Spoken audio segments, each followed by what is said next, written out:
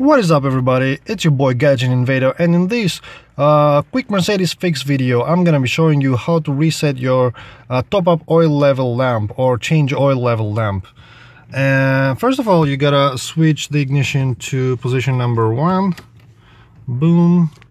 And then you see this little button over here, press it 3 times. 1, 2, 3. And then using the arrow keys up and down, you navigate, you press down and then you navigate into the secret service menu. And over here you can reset service, the service lights. Basically, if you change your oil or a filter, you can do it here. You don't need a scan tool to do that. So now if I press the arrow keys, let's have a look, and I go down to additional work, and then I press the menu button. Okay,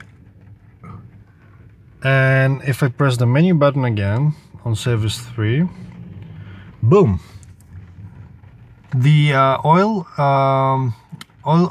change options will come up. So in this case, let's use standard. Item confirmed. So if I go out of here, pressing the menu exit,